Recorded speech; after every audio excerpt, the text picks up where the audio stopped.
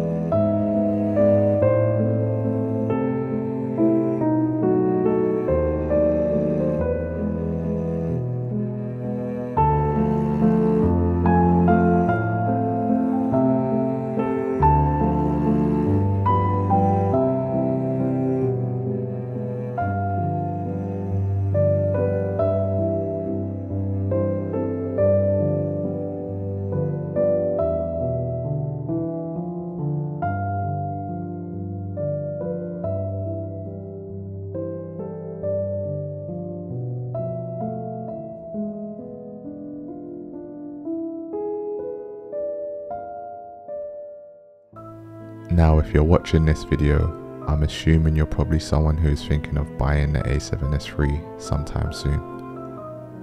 And with any camera, you kind of have to have a reason as to why you feel you need the camera. And I had a few.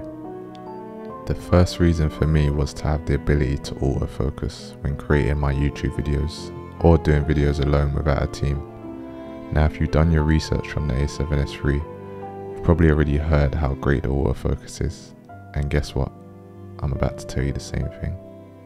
The autofocus is 10 out of 10, and for somebody who uses self-manual focus or has focus pullers on my bigger shoots, I've never really relied on autofocus because I can't really trust these bots, but I fully trust the A7S III. I can't knock the autofocus one bit. And now another reason I bought this camera is so I can take more photos on set and just personal photos for memories and perhaps some prints. Now, All the cameras I own are film cameras, and although some of them do stills, they're not stills cameras. And the last thing I wanted this camera for was the ability to do 4K in 120 frames per second. I used to love shooting in high frame rates, and with the Blackmagic, the max FPS you're getting out of it at 4K is 60 frames. Now, although I've listed off a bunch of pros for this camera that have ultimately made me buy the camera in the end, there are a few cons to this which won't be making it my main camera.